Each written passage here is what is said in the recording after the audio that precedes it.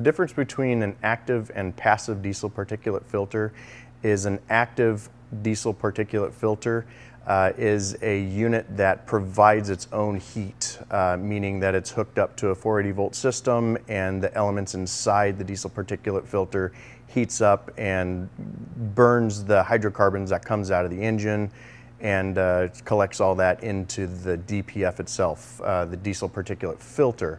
Now, the passive diesel particulate filter is a unit that does not require an external source of heat. Usually it'll have a system within the engine itself that provides extra fuel to burn inside the unit. It goes through a diesel oxidization catalyst, and that warms everything up, that heats it up, and then it burns inside there, and it gets trapped in the filter. There are some units that have a dosing device that's attached to the exhaust as well, and that'll dose fuel into the exhaust stream and be ignited by a spark plug.